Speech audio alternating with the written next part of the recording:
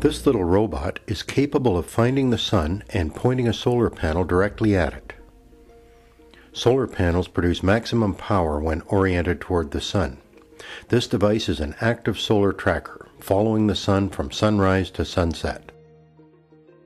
If you have some basic knowledge of electronics and computer programming, you can construct a robot like this.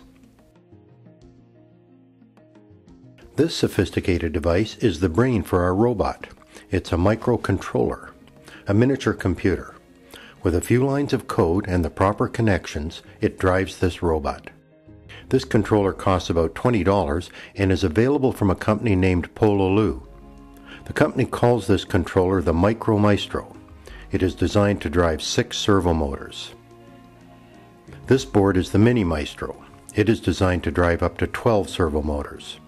I use this one in the project. Servo motors, or servos, are the same motors used in radio-controlled models. They are robust and inexpensive and fully controllable. Typically, they have a rotation range of up to 180 degrees.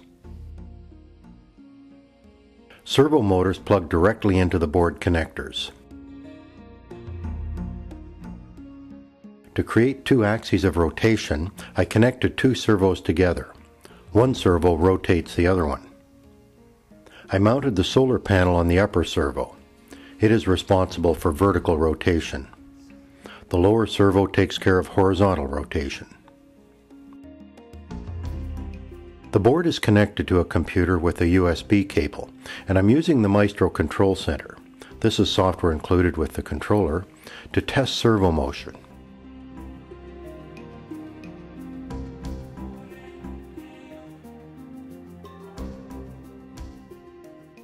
The next step involves installing and configuring some light sensors.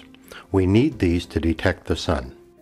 To do this, I use the software to select 2 servo connections and change them to inputs, capable of receiving a signal. The signal must be a varying voltage, and it is important that the voltage falls within the ranges specified for the controller. Next, we need to create light sensors. The simplest way to do this is to use 2 photoresistors configured as a voltage divider. Photoresistors are devices that change resistance with light level. 2 photoresistors connected together create a voltage divider. Make sure the current flowing through this configuration falls within the current tolerances of the board. I mounted the resistors in a mini tower, with the 2 horizontal sensors at the bottom and the vertical sensors in the top. The tower sits beside the robot facing south. Light falling on the sensors changes their resistance and creates a varying voltage at the input pins. Using this voltage, the microcontroller generates a number for both the horizontal axes and the vertical axes. These 8-bit numbers vary from 0 to 255 and provide information about the location of the sun or other light sources. It is possible to use these numbers to control the servos. A simple scripting language can be used to accomplish this. This scripting window is one of the tabs on the Maestro Control Center.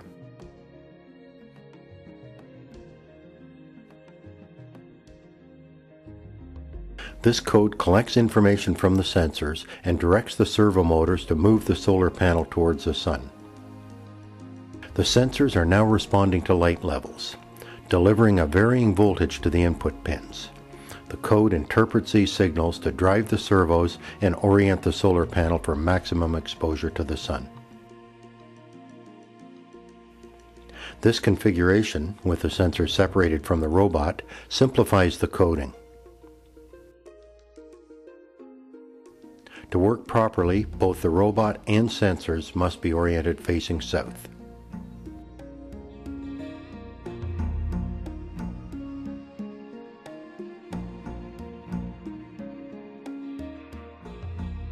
I have just given the basics of this controller and its capabilities. If you visit the Maestro website, you'll find detailed information about using this product and other robotic projects. For more science projects and videos, visit our website, hylaroad.com. Follow the projects link.